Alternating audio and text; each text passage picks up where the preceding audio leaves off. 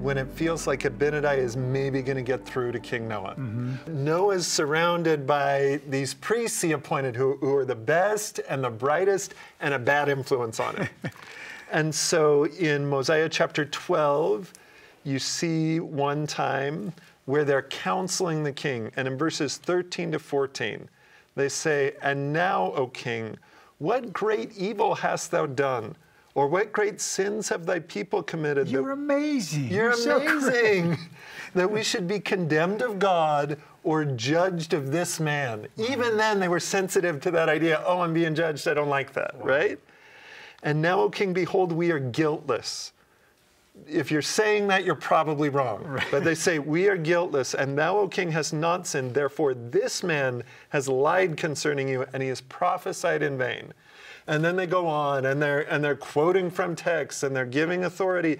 And it's got to be overwhelming for Abinadi, right? He's one voice, and he's trying to figure out, how can you be so smart and not get these obvious truths?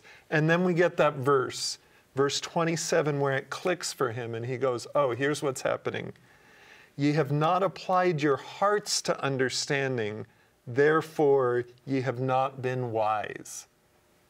So even though they're smart, even though they've read the scriptures and can quote them to Abinadi, with those closed off hearts, that it's just not clicking, they're not totally getting it, and they can't see reality as it is.